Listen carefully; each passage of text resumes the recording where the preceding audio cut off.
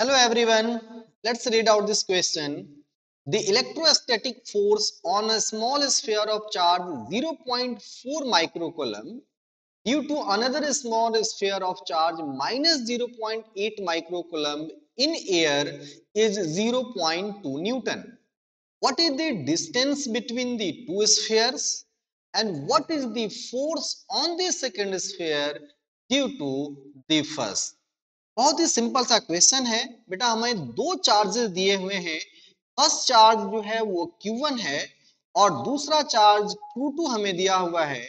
और इन दोनों चार्जेस के बीच का डिस्टेंस हमें फाइंड करना है कि R की वैल्यू कितनी होगी। In the question, it is clearly given that the first charge, the magnitude of charge on first charge is given as 0.4 microcoulomb. It means we can write it as a 0.4 into 10 to raise to the power minus 6 coulomb. The value of Q2 is given, Q2 भी दिया हुआ है और Q2 is given as minus 0.8 microcoulomb. It means we can write it as a 0.8 minus 0.8 into 10 raised to the power minus 6 coulomb. और दोनों charges के बीच में जो लगने वाला फोर्स है, ये फोर्स की वैल्यू हमें दिया हुआ है। Force is equal to 0.8 Newton.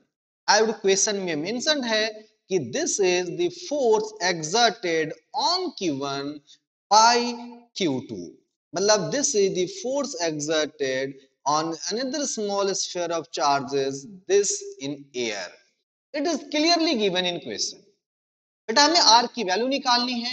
हमें बहुत आसान सा कूलम्ब्स लॉ से हम फॉर्मूला जानते हैं कि दो चार्ज पार्टिकल के बीच में जो हम फोर्स लिखते हैं उसे हम लिखते हैं 1/4 pi epsilon not Q1 Q2 by are square.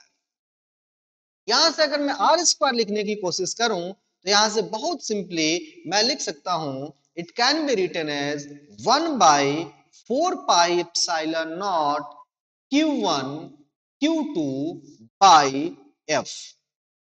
1/4 pi epsilon not की वैल्यू हमें पता है कितनी होती है एयर के लिए। This is 9 into 10 to the power 9। Since it is clearly mentioned in the question that charges are placed in air, so we can take the value of 1/4 pi epsilon naught as 9 into 10 to the power 9।